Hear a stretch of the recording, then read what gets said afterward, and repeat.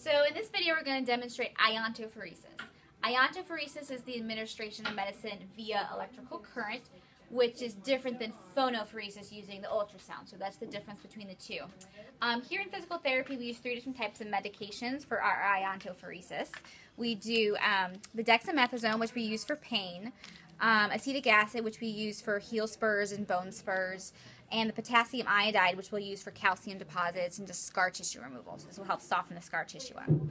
Now there's always a positive and a negative when it comes to iontophoresis, so it looks like a little battery because it is a battery, and it has a positive and a negative, and the way I remember it is red is dead, black attack. So down here all these medicines we use are negatively charged, so we're going to put the negative on the negative and the positive on the other pole. So the negative goes on the medicine, black attack, red goes on the opposite. So for her we're going to do for scar tissue, so I'm going to use my potassium iodide.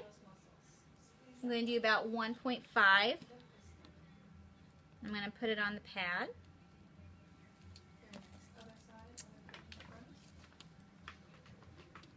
And then I'm going to find the tissue I want to put it on. That's going to be my negative pole, and then this one's going to be my positive. And I'm going to put it at a place different from where the negative is. So, black attack, I'm going to put that on the medicine. Red is dead, I put that up here. And this is my machine. This is another type of machine we have down here, but we're going to use this one. And we're going to turn it on. And it's going to start blinking.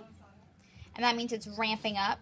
And once this goes solid, we know it's good to go. And it goes for about 20 minutes, and this is at 2 milliamps. So I'm going to set that down there. I'm going to make sure we've got good connection and wait till it goes solid. And once it goes solid, it's good to go. And that's ionto.